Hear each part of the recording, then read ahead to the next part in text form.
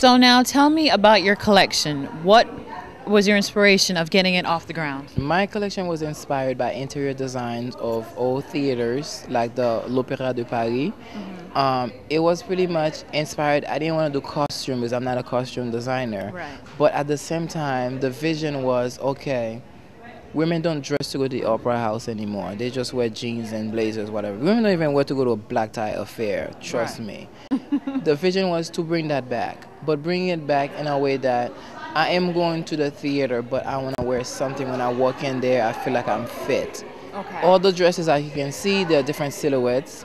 They were taken from pedestals, Okay. chandeliers, the chairs that you sit on, the fabric, the trims on the curtains, the velvet in the curtains, the different colors that you see in theaters. It was there. There were a few pieces that were added on because I feel like they should be in that collection. That was not part of the collection before. But everything, every single piece in that collection was designed with something in mind in the theater or the opera house or even in this room.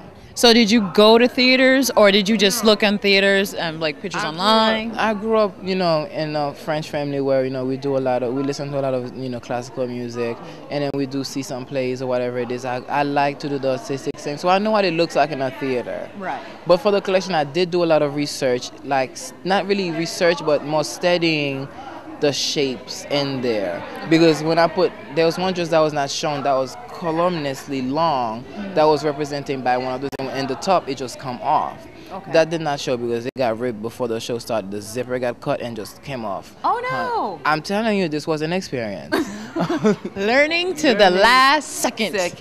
Wow. So that's what the collection is about. The colors, of course, I love colors, but I try to keep my colors somewhat dark in a way, but still vibrant. Okay. Because I'm not gonna wear a dress and go anywhere and not be recognized. The whole point behind the collection was I want a dress to go to the theater, and when I walk in there, I don't want to open my mouth and everybody notice me.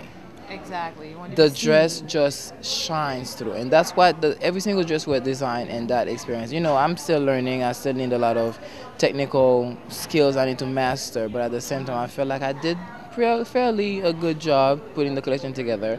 And I will tell you right now, 75 to 80% of all these dresses were made by hand.